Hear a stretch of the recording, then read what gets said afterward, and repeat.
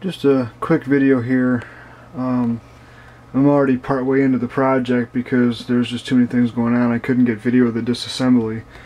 But this is a Sony MHC GX250 bookshelf stereo. It's got a 3-disc CD changer on it.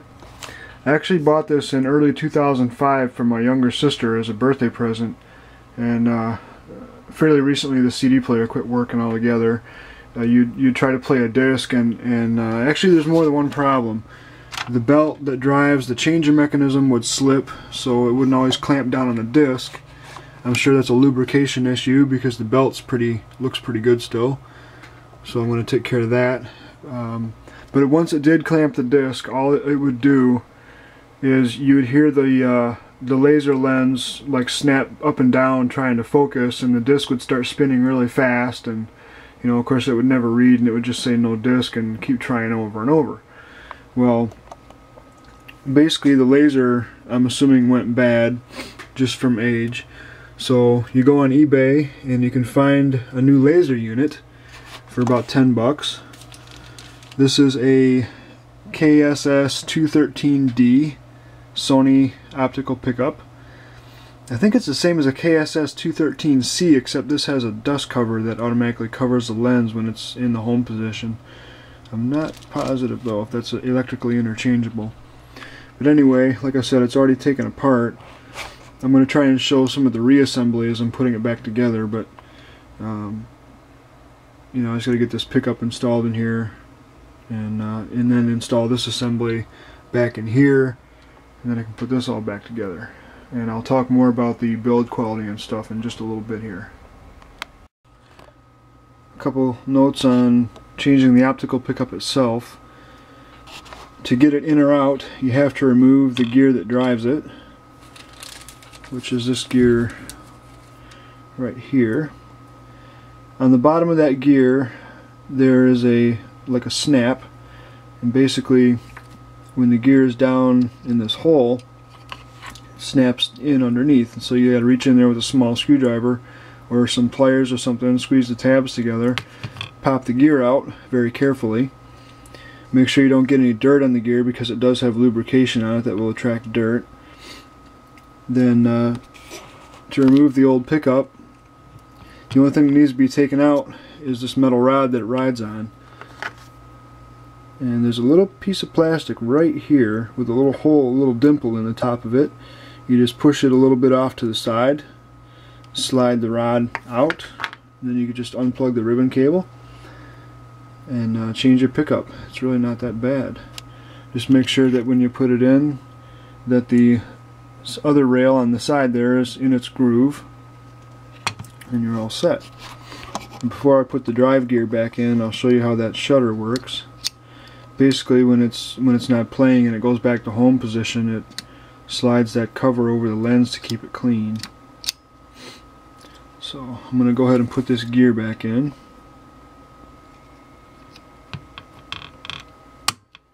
It just snaps in place. And this is how the CD player would normally sit when it's idle. So now I'm going to put this assembly back in here. Just showing a bit of the assembly process here. Basically you just got to sit the player assembly back in the plastic cradle. It's got those green rubber mounts that it rides on. You just slide it back down so that the rubber mounts go over the posts without getting folded over or anything like that.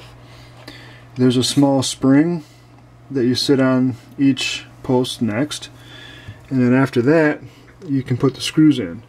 An interesting note is that there's only 3 of these plastic caps that cover the springs.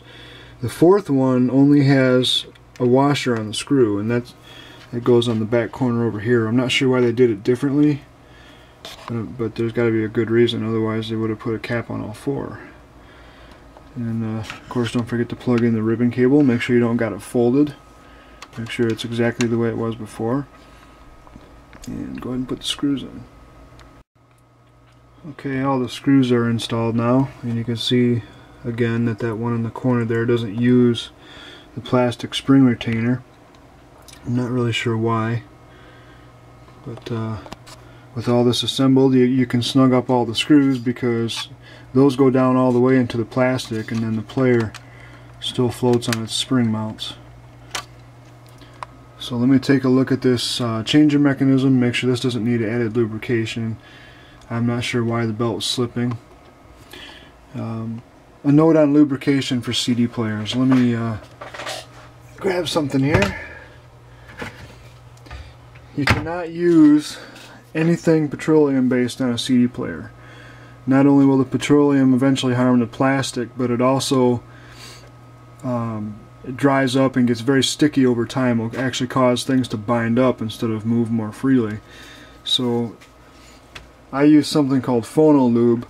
From my understanding, this is called a polymer grease. It's like a synthetic plastic type of grease. No petroleum in it, so it won't react with plastic. It won't dry up and won't get sticky. I know there's better things out there for CD players. They have a dedicated lubricant for CD players. It's even thinner than this, but this stuff works just fine, in my experience. And it's easy to get too. MCM sells it, places like that. So some of it goes on these pivots down here, and some of it goes in this plastic drive wheel that pushes the player cradle up and down. So I'm going to check all that, make sure that's not dry, and also take a look at the belt. Unfortunately, I don't have my rubber cleaner with me, so I'm going to have to improvise if the belt needs to be cleaned. But let me take a look at this thing, and I'll get it reinstalled in the stereo casing here. Here's a look inside the stereo. It's actually pretty cool in here. There's some cheap stuff and there's some good stuff. It's only got a single motor cassette deck, very run-of-the-mill. Circuit boards, nothing special. I've seen a lot worse, but they're not very thick or heavy gauge or anything. But what blew me away was the size of the power transformer. It's massive for a stereo like this. Bigger than a lot of standalone receivers I've worked on, actually. And the amplifier is actually pretty big too. I can't read the number on the IC down there, otherwise I'd look up the actual rated wattage for that particular IC. But I'm not going to tear the components off there in front of it just to see what it is. But that has a big heatsink that sticks out the back with a cooling fan above it. Judging by the size of the transformer, the thing's got to be at least 50 watts per channel. It's kind of funny though, they got a video pass-through jack on here. So you can plug something into the front of it, and they didn't even use a shielded cable for the video signal. It's just this little black and red wire here that's tied along this harness. So that was kind of funny. I'm going to go ahead and start putting this back together now and see if the new laser pickup is going to fix the problem. Well, it appears that I got a defective laser. Wasted a lot of time putting that together, taking it apart, putting it back together, figuring I just had a bad connection or something, but that new laser just didn't read at all. In fact, it did the same thing the old one was doing. And I took the laser pickup out of this old CD player that was actually in a bar. I mean, this thing was a mess.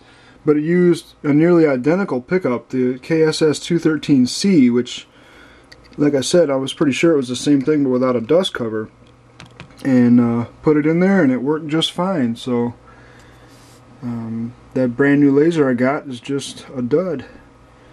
I was thinking about maybe taking a laser. I got a whole bunch of these old players that some of them are just part units, and I was thinking maybe I was going to take a laser and put it in here so I could put this thing back together, but I really want to put a brand new one in, so I think I'll just wait and see if I can get a replacement for the second time. So stay tuned for part 2. Here it is working with that old laser that came out of that dual tray player. And it really disappoints me that that brand new laser I got was no good. I wasted a lot of time taking this thing apart, putting it back together, troubleshooting it, thinking I was doing something wrong. But I guess once in a while you do get bad brand new parts. So I got half mind to leave this old laser in here, but it'd be kind of a waste. You know, I'd rather have a brand new one, you know, once I get one that works at least, and just do it right. You know, this laser was used in a bar, and it's a mess. It's got a ton of hours on it, but at least I know the rest of the stereo is still good and that there's no damage to the control circuitry. And, you know, I was starting to lose my sanity there for a little bit, thinking that, you know, there was a broken ribbon cable or I had something just plugged in the wrong spot, because you know, it's been a really rough week for me. I'm out of it, I'm tired, I'm just exhausted, and just not myself this week. Too much stuff going on. So this was kind of frustrating for me, but I think all I got to do now is get a laser that I know is good and put this doggone thing back together. I always thought it was so neat how the servos on the laser are so precise, and they can follow the disc as it wobbles. It's just pretty neat. Oops, I bumped it.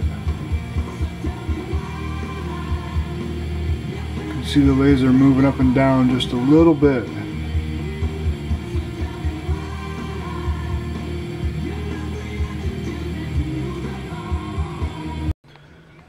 Well, I decided, since I was going to be getting a refund for that other laser, that I'd go ahead and leave the used one in there that came out of that other CD player. Actually, it didn't come out of that player in particular that was in the video.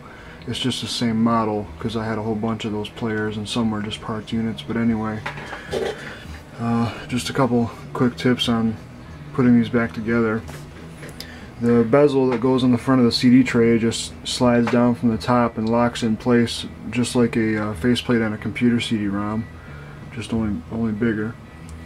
And there's only one screw that needs to be put in before any covers go on, and that's this silver one here that holds the faceplate on, and also that holds the CD player in. And there's, behind this cover here, actually behind these holes, there's three more silver screws that hold the CD player in that have to go in before the top goes on.